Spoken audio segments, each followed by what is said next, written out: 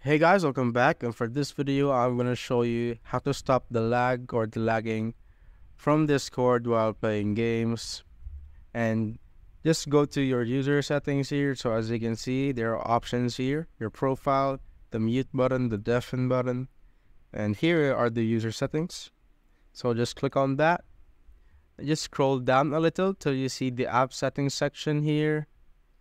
So click on advanced here at the very bottom of the app settings. And as you can see, my hardware acceleration is turned on, and turns on hardware acceleration, which uses your GPU to make Discord smoother. So basically it uses more resources so that the Discord can operate more smoothly, which can make your games a little bit laggy if you're on a low end device. So I suggest you that you turn this off so that it could make your games play more smoother, since your Discord cannot take more resources.